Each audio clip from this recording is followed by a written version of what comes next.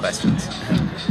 So I'm glad to be here with David Friedman. We're at PorcFest 2013, and I was wondering, as someone who's been involved in the liberty movement, pioneering some of the ideas of economic freedom and personal freedom for so long, what do you consider the most promising projects as far as attaining liberty?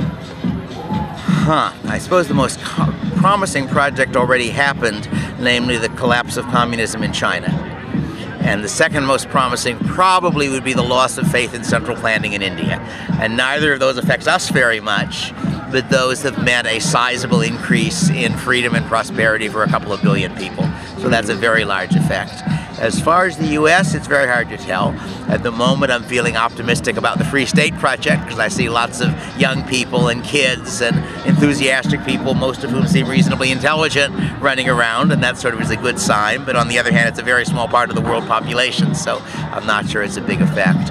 Other than that, I think the internet certainly has the potential to make things better.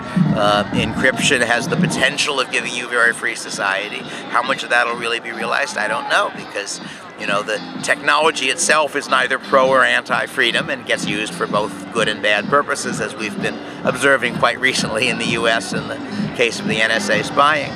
So, I don't know. I'm not sure there's ever any one answer to those questions. My feeling is the world is usually moving in all directions at once, and that some things are getting better and some things are getting worse.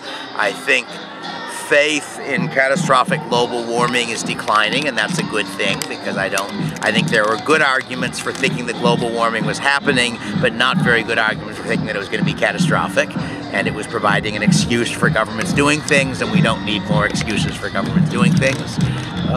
So that's one positive change. School vouchers seem to be beginning to catch on, and that's a positive change because it means the next generation will get better educated.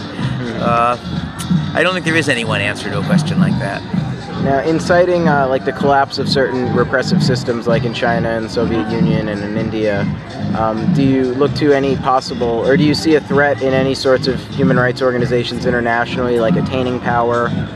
Do you think that like maybe the UN is as much of a threat as some people make it out to be as far as infringing on human rights? I doubt that the UN has got the resources to infringe on human rights very effectively, and I suspect that if the UN tells China to do something, they probably won't do it.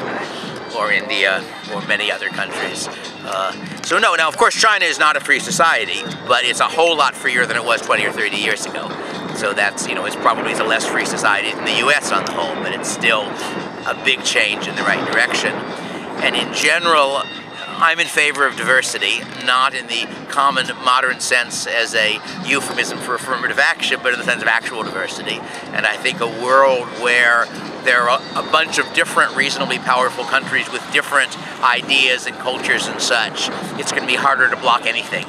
That if you think about possible technological changes that could have good or bad effects, if there's one country, things can be stopped if some people think they have a bad effect. If there are 10 countries, it's a lot harder, because if 9 of them stop it, the 10th gets a big advantage by, developing smarter computers or ending aging or things like that. So in that sense, I think the rise of other powers is on the whole a good thing.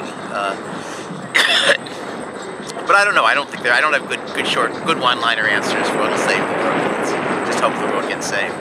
And from an economic point of view, do you put much confidence in the rising digital currencies, or do you think that the market needs to test them out more? That's very interesting. Bitcoin is clearly an ingenious idea. I would be happier with it if I was more confident that it was going to work out as an anonymous digital currency, and there are apparently ways of making it such, but it isn't automatically such.